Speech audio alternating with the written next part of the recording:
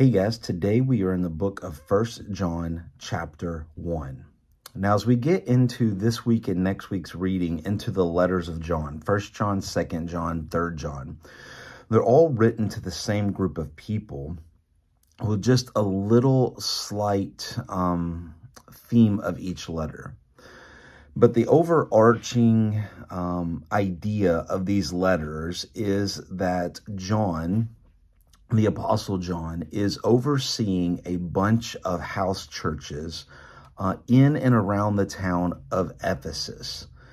Now, these Christians that make up these churches are probably Jewish Christians, and he's writing because there's just mainly one issue that has happened. There's been a group of Jewish Christians, or Jews, who said they were Christians. They have broken off from these churches, and they have proclaimed that Jesus is not the Messiah, so they would not be saved.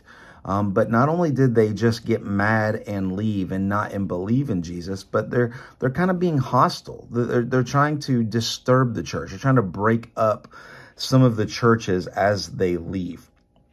And so John writes these letters to help kind of keep them together and to remind them that Jesus is still God, that he is with them, and they are still doing the right thing. Okay, so let's jump right into 1 John chapter 1. That which was from the beginning, talking about the gospel message, right? We're reassuring Christians that they are saved and that they are living and doing the right thing. So that which was from the beginning, the gospel message, which we have heard, we've seen in our eyes, which we've looked upon, we've touched, concerning the words of life, saying that they've heard Jesus, they've touched Jesus, they've smelt Jesus, they've used their senses to be around Jesus. So they know that Jesus was real. They know Jesus is true. They know his message is true. And not only that, verse 2, the life, God's life, was made manifest, and we have seen it. Well, we've seen this word before, manifest. It's the word phaneroo in Greek. It just means to make visible. And so God made visible, and that was in the form of Jesus. We have seen it, and we testify it. We bear witness to it. We tell our stories of why the meeting of Jesus is true, right? And we proclaim it to you for eternal life, which was from the Father, made manifest to us. That which we have seen and heard, we proclaimed also to you, so that you too may have fellowship with us. Now, that word fellowship, of course, is the word koinonia. It means to partner or to share. And so he's saying, hey, we're sharing the gospel because we want you to be a part of our family. We want you to be a part of us. We want to come together in like ideas and become what we call today a church, a spiritual family. So we're sharing the gospel so that people will have fellowship with us. And indeed, our fellowship is with the Father and the Son. Not only we as Christians do we share the gospel to bring other people in to create a better spiritual earthly family, but as Christians, we must also remember that we share koinonia, partnership, fellowship with the Father, God, and the Son, Jesus Christ. We are partners with him. We've seen, as we've read through, Paul uses the word adopted. We are adopted as sons and daughters to the King. And so that's why we have that koinonia, that fellowship. And we are writing these things so that our joy may be complete. Think about Paul writing in Philippians. Our joy is not by circumstance. That's happiness, right? Christian's joy is only found in Jesus. And so the more you know Jesus, the more joyous you can be. And so John is writing, starting off this letter, right, with this idea of reminding them that they are saved.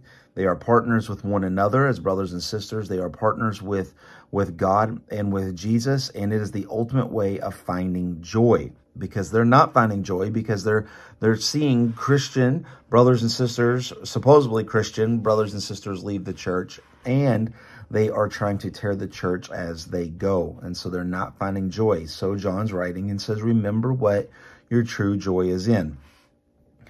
Verse 5, in this message talked about John, the apostles, the gospel message. In this message, we have heard from him and proclaimed to you that God is light.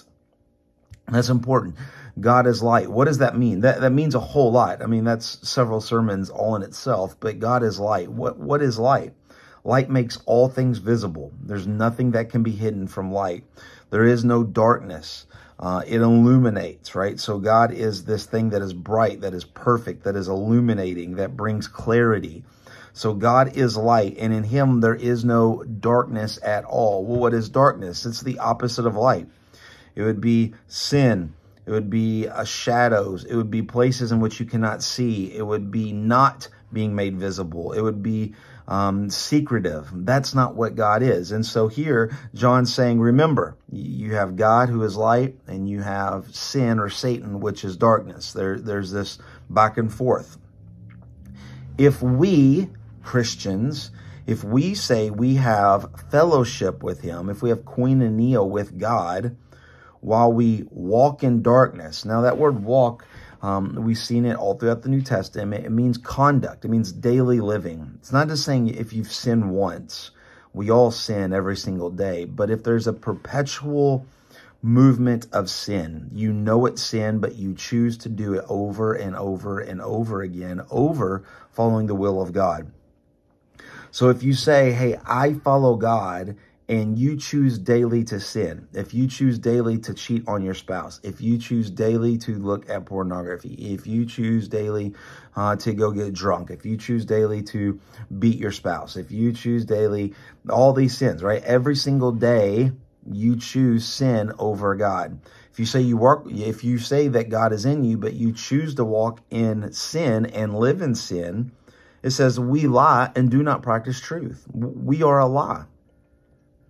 Our actions speak of our faith, the book of James, right? So if we say Jesus is in us, then our actions should be that of Jesus on the outside. Our actions proves our faith. You say you have faith, show me your actions, right? That's what James was about.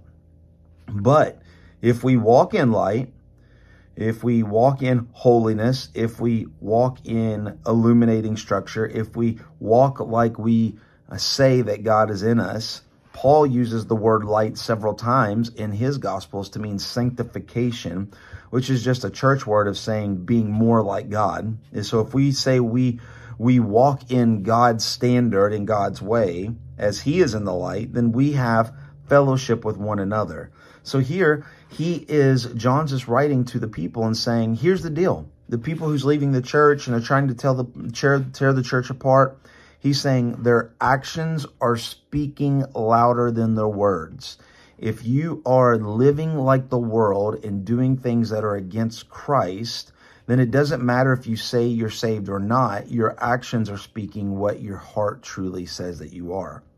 But if somebody is living a life of goodness and godliness, then it doesn't matter what they say, then they are saved, right? So it's kind of this idea, actions speak louder than words. And so as people are leaving the church and they're trying to hurt the church, John's reminding them, just look around. You're going to know who is team God and who is team themselves, right? It's this idea. Let's see, verse 8. If we say we have no sin, we deceive ourselves, and the truth is not in us. Because all have sinned and fallen short of the glory of God, right? We can't say we don't sin. If we confess our sins, that word confess just means agree with. If we agree with God that we are sinners and that we need his help, he is faithful and he is just to forgive our sins. That's a promise out of Jeremiah chapter 31. And he will cleanse us from all unrighteousness. If we say we have not sinned, we make him a liar and his word is not in us. If we say we have not sinned, which means we have never sinned, then we make God a liar because God says that we are full of sin and we choose to sin. Romans 1, Romans 2, Romans 3, all throughout all of Gospels, even the words of Jesus, right? We choose the things of this world, not the things of God. And so we make God a liar because the word or the Bible is not in us. Once again, why are we reading through the Bible? The more we read it, the more we know it, the more we can do it. So what does all this mean? If you go back to verse 6, you can see kind of three types of people. Verse 6 is people who ignored sin, right? He says, if we say we have fellowship with him, but walk in darkness. These are people who are ignoring sin. They say they're saved, but they're living in sin. They're just ignoring it. Then verse 8, there's a group of people who are saying, we have no sin. We're not sinning right now. We're not sinning. And then you have verse 10, there's a group of people saying, we have never sinned, right? So you can see this idea, this group of people that are causing this dissension and trying to tear the church and leaving the church. There are people who are saying that they're not sinning, they don't sin, and that they have never sinned. Well, if you believe that, then you are truly not saved. And that's what John is trying to make sure they understand before he continues on in the letter of helping these Christians. We have to know that we are sinners, and that we are nothing compared to the holiness of God. And it is only through Jesus Christ that we can be forgiven in those sins. Hope that makes sense. We'll see you tomorrow in chapter 2. God bless.